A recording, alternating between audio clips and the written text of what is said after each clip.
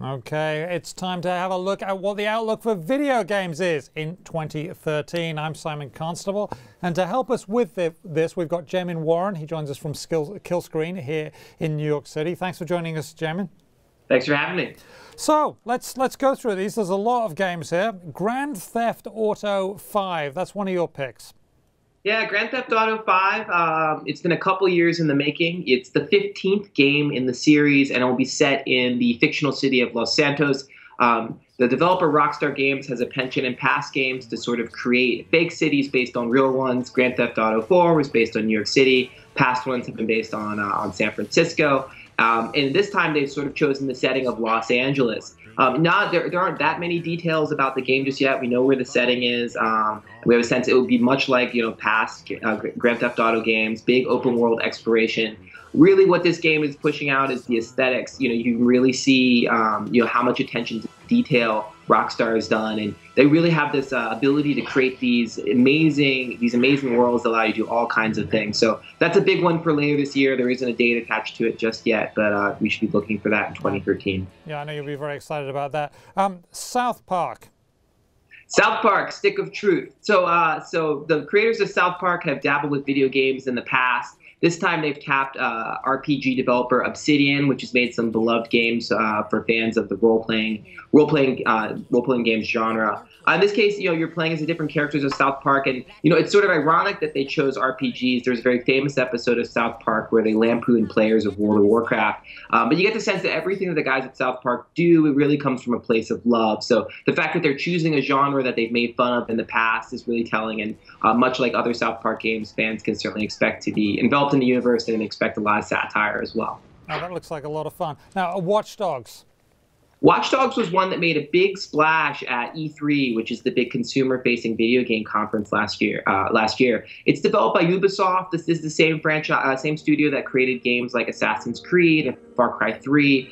That studio is known for creating these large open-world environments, again, in the action genre. In this case, you're playing as an agent named Aiden Pierce, and what's kind of cool is you're playing as a character who can hack all different parts of the city infrastructure. This game was sort of being pitched as something that took a hard look at the world of big data, kind of how every movement is tracked and how that could potentially be manipulated and subverted in the future. Okay, that does look like fun. And The Witness, what is that?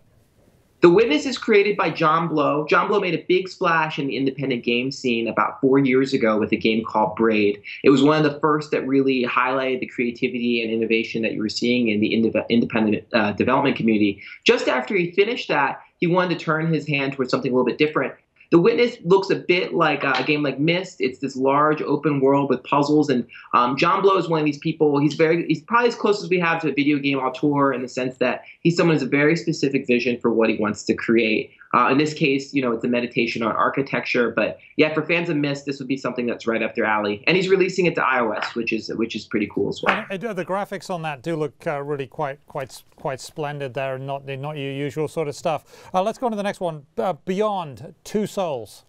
Beyond Two Souls is directed by David Cage in his studio Quantic Dream. A couple years ago, he put out a game called Heavy Rain, which was, I guess, like a neo-David Lynchian thriller set in Philadelphia. And you played as all these different characters hunting down a serial killer.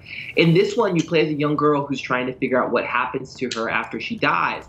What's really cool is that they tapped Ellen Page to be the main character. And you're seeing this more with video games now. In the past, when they did motion capture, which is how they translate physical movements into digital ones in the game, they were really only to capture from sort of the neck down. But now you're seeing this facial motion capture where you're able to get performances from actresses like Ellen Page for those kinds of titles. Again, there's aren't a lot of details of exactly how the game's going to play out, but knowing what David Cage has done in the past, it's going to be very story-driven. It's going to be full of emotion and a lot of suspense as well. Yeah, that looks fun. Super Time Force. What's this one? Super Time Force is kind of an homage to the old platform shooting games like Contra that I played as a kid. It's kind of a tongue-in-cheek look, as you might guess about the title being Super Time Force. It's being developed by Capybara Games, which is a really popular independent studio in Toronto, Canada. And what's cool about the game is that every time you die, a ghost of your past character shows up behind you and sort of fights for your future. So they sort of described it as playing co-op with your dead self. Again, you're seeing independent game designers kind of toy with the mechanics and the language of other genres and really create new inventions. So as you can probably see from the screens, it gets pretty hectic. That's a big one that folks are looking out for later this year. Okay. That sounds like you're going to be very busy when those come out. Thank you very much, Jamin Warren of Killscreen. We appreciate your time today. Take care. And that's it. That's the 2013 outlook for video games. I'll be back with more great stuff here at WSJ Live.